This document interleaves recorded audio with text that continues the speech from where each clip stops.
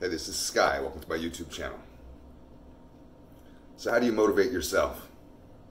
It's one thing if we can get others to motivate us, and that's nice, and you can look for motivation on YouTube. There's thousands and thousands of videos, but we can't always be popping up YouTube videos every time we need a little bit of motivation. Motivation comes from within. It comes from your own head. It comes from the self-talk. It comes from that little voice in your head. You may have a bunch of voices, and you need to be able to start practicing to quieting down all the useless ones. Not all the things that you chatter about in your head are worth a shit or worth listening to. 99% of the stuff that you're talking about inside there is useless crap and is worth just releasing. And there's all kinds of ways that you can do it rather than holding on to those thoughts and thinking them. Sometimes you can't stop yourself from thinking, but you can stop yourself from holding on to thoughts. And that becomes a steady stream of consciousness. That becomes more powerful, where little voices may come up and you may say, I don't like that guy's shirt, or whatever the bullshit you're thinking about all day long. But that doesn't stay lingering around like a stench in the bathroom. It just goes away. It dissipates into the air. And the way that you practice this is to focus on the proper voices. The proper voices are voices that will motivate you, that will empower you, that are positive. Anything that isn't motivational, positive, and empowering is not worth listening to. So you always want to pay attention to those and to not pay much attention to the others. And then what happens inside your brain, you have neurological pathways, circuitry pathways, like a circuit board. And the areas that you pay attention to grow. The areas that you don't focus on, that you're not using much, they weaken. So it's a good way to become a positive person, but positive thinking person in general. To be a positive thinking person just generally is a great goal to attain, because people like that have more motivation within them to be productive. I promote a mind, body, and soul lifestyle that has been promoted for thousands and thousands of years. Of course, this is 2020 and we put our twist on it, because we have access to science and to stuff that people back in the old days didn't have. So, but the theories are the same. It's all about mind, body, and soul. It's been proven to work.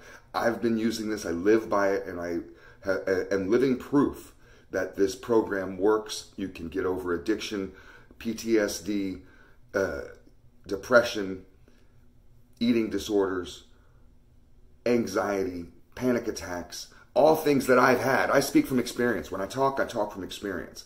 I'm not just pulling shit out of the air. These are all things that I've suffered from and that I've conquered. And this is what keeps me going every single day. I go 7 days a week. I'm always doing something. No matter what, I got 3 areas to choose from: mind, body, and soul. And I don't just choose one on a Monday because it's mind, and then Tuesday because it's body. I do them all every day.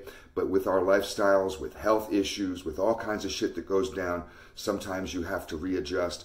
And the beauty of having a triumvirate, a triangle with 3 corners on it, with mind, body, and soul in each corner, is that, say, for example, if you're going through extreme health issues, you may not be able to be in the gym hitting the weights all the time. I promote working out. I think that everybody should work out with weights. I think that you should do explosive athletic exercises to keep you strong, to keep your animal body. Never forget, we're animals, and to keep your body strong. But if you can't do that because of some sort of health issue, like my mother right now is going through cancer. She can't be in the gym like I want her to be. She's a 68-year-old woman. But she can still do some things. She can still walk. She can still be on her treadmill. She can still do a certain battery of body movement exercises. So this is all great. You can at least still do it. And then the other areas she can increase, and she can focus more on if the body isn't as powerful that week, you can really put more energy into the soul and into the mind, and make sure that you're always on something. You're always moving forward. The motivation comes from within. And you have to give yourself a lifestyle that has to be important to you.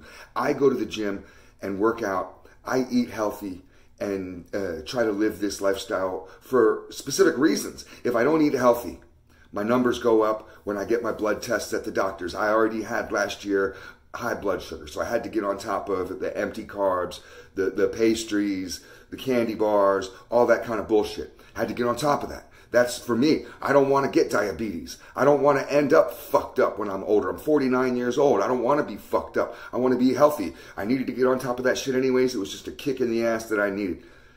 Take your diet seriously. Make it a lifestyle. Don't just pound something and eat fat foods and get fat and say, whatever, this tastes good, I'll just eat it. Think about nutrition. Think about those doctor's visits. How many doctor's visits do you want when you're in your 50s and 60s and 70s?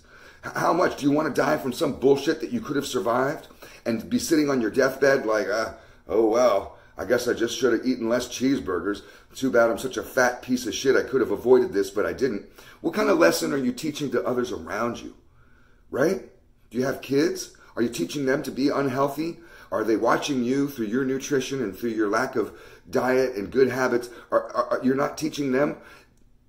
Think about all this stuff. Use this type of stuff to motivate you so the next time you want to just cop out and be lazy and eat some bullshit, some terrible food that's just going to make you fat, make you depressed, no protein in it, no nutritional value in it, a bunch of empty carb bullshit.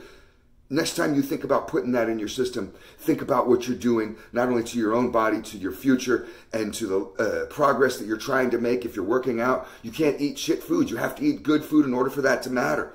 You can work out 6 days. I'll put you on a program for 6 days a week and bust your ass, make you sweat, make you work out like a machine, like a madman. It's not going to do anything if you don't get on your nutrition. So this is just one example of how you motivate yourself. So you think about what's driving me here. What brought me to this place to begin with? I want to eat well. Sky, I need to eat well. Can you help me with this? Yes, I can help you with that. But you have to be able to stay on top of it every day because I don't live with you. I'm not in your house. I'm not being able to be at your bedside and be like, get up at 4:30 in the morning, go do some burpees. Now we're going to have a healthy breakfast and this is how we start our day every day. I'm not your drill sergeant. You have to be your own inner drill sergeant, and that becomes from your self-talk, that savage self-talk that motivates you. I tell myself when I'm at the gym, come on, you fucking pussy, do it more, do it more. I'm not trying to bring myself down with that. I'm trying to motivate myself because I know what I used to look like. I know what it's like to be a weak, unhealthy, sickly motherfucker. I know what it's like to have such a weak immune system that you're getting sick all the time. I know what that's like. So I'm in the gym, and I don't ever want to go. I'm not skipping to the gym. Some people do. That's not me. Go ask the people that work out at Gold's Gym over here where I live. They all know me. Everybody knows me. I'm up there 6 days a week. I'm not the most motivated guy in the room. I hate the gym. But I go. I push myself to go. I force myself to do it. I know what it's like to be a pussy. I know that if I spend too much time away, I atrophy. I know that I have to keep moving forward all the time in order to be making progress. It's all about consistency and frequency. Just like anything in your life, you want to achieve any goals in your life, it's about consistency and frequency. How consistent you are with the work you put in and how frequent you are with the work you put in. And you always have to be moving forward. You never reach a plateau. As soon as you realize that things are evening off, you take that next step. Your whole life is going to be a series of first steps. So this is the type of way that you motivate yourself, is through that inner savage self-talk, the ways that you get yourself going, get yourself up in the morning. You realize you can't sleep all day. You can't be a lazy bum. You have to get shit done. You can't miss out on your laundry. You tell your friends, well, sorry, I can't go to the bar. I got to do laundry. I don't have anything to wear for work tomorrow. I can't show up to work in stinky clothes. You know this. And you prioritize that, but somehow when it comes to doing other things for your life, it gets to be so easy to cop out with our diet, with our positivity, with staying on top of our negativity and staying on top of our self-talk, with our exercise. We can get into it one day, we're looking a little bit fat in the mirror, we see we got some man titties and a belly, and we're like, you know what, I'm going to do some push-ups. And we do push-ups one morning, and then the next morning we're kind of done with it. I guess I'm just fine like this. You can motivate yourself, but you have to be able to be in a positive state. When you're in a positive state, it's not as hard to push yourself. I never want to go to the gym. There's many times, say for example, I promote reading and I promote all kinds of mind, body, and soul activities as a lifestyle, not as hobbies. I read every single day. I feel like it's important. It's not only important just to learn and to learn the material, but it's important to be able to use the different sides of your brain and to be able to use an analytical and an artistic side to be able to exercise your brain is just like any other muscle in your body. If you don't use it, if you don't work out with it, you atrophy, you become stupid. Go look around you. There's lots of stupid people around you, and it's just because they don't use their brain. The more you practice using your brain in different areas, the smarter you get. Anybody, you can take any living human creature and teach them, and they can become smart. And all they have to do is put in the work. So we all have the potential and capacity to be great. Every single person does. They teach you this in Christianity. I believe this. I believe that every single person has a potential inside them to be great. And that's why it frustrates me when I see people that can't seem to put in the work. They can't seem to get it done. Maybe they want to, and I want them to, but we can't, I can't force you to. I can't force food down your throat. I can't force you to go to the gym and to move your arms for you. You have to be able to be an active participant in the process. You have to be able to get that ball rolling, to push that ball down the hill. That comes from you. And we're all going to sit and watch you do it, or we'll watch you atrophy and fail. And it is all on you when it comes down to it. And people say, motivate me, motivate me. I can do my best. And I try my best sometimes when I'm talking to people of, you can do it, you can do it. But the you can do it's only lasts so long. They go in one ear and out the other because you're blocking it. And that you can do it when it's coming from you, from the inside, when you say, I can do it, I can do this.